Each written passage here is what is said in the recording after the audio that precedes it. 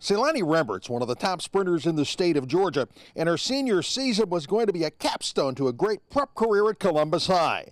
But then a little thing called a pandemic came along, and that was that.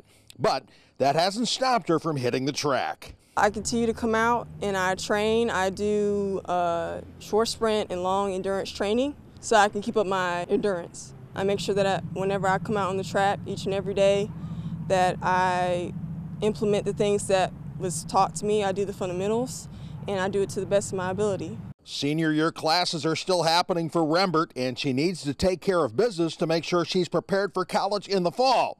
Something every single high school senior is dealing with right now online. You just have to stay on top of your assignments, know when the assignments are due, and just make sure that you're getting things done. It's not procrastinate, and commit to the task at hand and do what you're supposed to do at that specific time.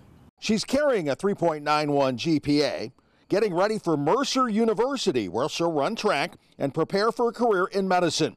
She has solid advice for athletes, and anyone else for that matter. Never be afraid to accept failure.